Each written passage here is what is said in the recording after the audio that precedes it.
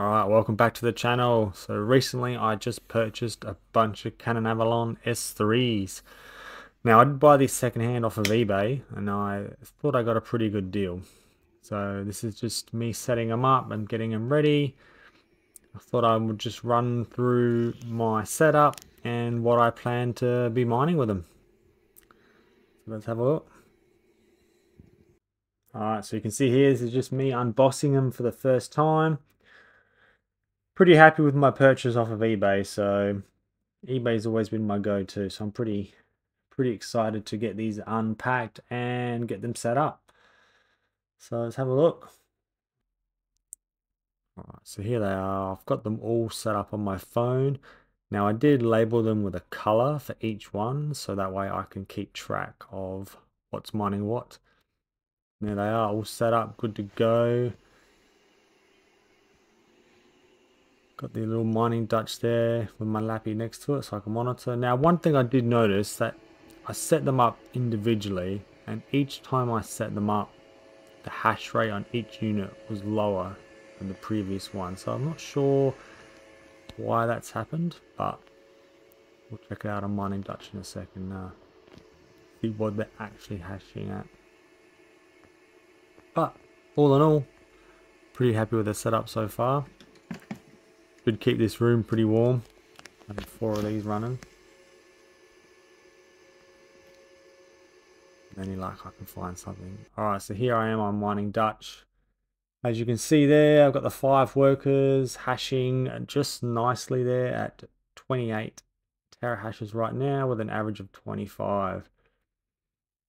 Now with the 5 of them there, you can see I've split them up into little groups. I've got my bidax and 1 Canaan mining eCache. Don't mine eCache. I have found a block in that. If you check out one of my other videos, I'd find a block. That was pretty cool. Then I've got one doing Bitcoin Cash. Why not give it a go? And then I've got one there, pool mining Bitcoin. I just thought I'd give it a go at pool mining. I just want to see what it can actually earn. So I'm probably going to do that for a week or two. And then I might make a video later on about how that goes pool mining with 1 Canaan. And then, of course, you have to have 1 mining Bitcoin. You might as well give that a go. Who wouldn't want to win 300,000? But there you can see there, they're hashing pretty well. Now, you can see that a couple of them there are actually hashing over 7 terahash there. So, pretty happy with that. And there you can see I've got my eCache one here. Difficulty of 14 there to win the block if you're first there. And you can see there one of my workers is almost there. It's a shame it's not actually mining a eCache at the moment. But yeah, that's my setup there. So see how that goes for a few weeks. I will keep an eye on that pool mining one there and just see how we go. I'm not sure what the best coin is to mine. I do like eCache. It seems like it's achievable to get that pretty quickly.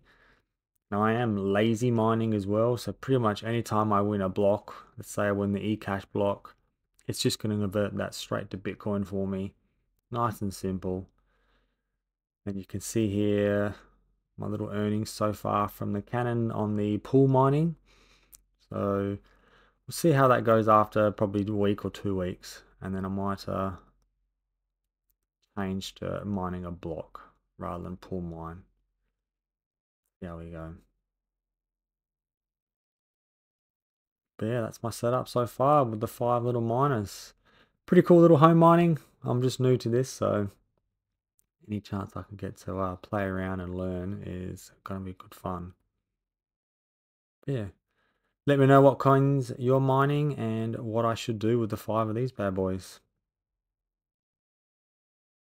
If you've got any suggestions or anything that I can tweak, I'm happy to learn. Yeah, thanks for watching.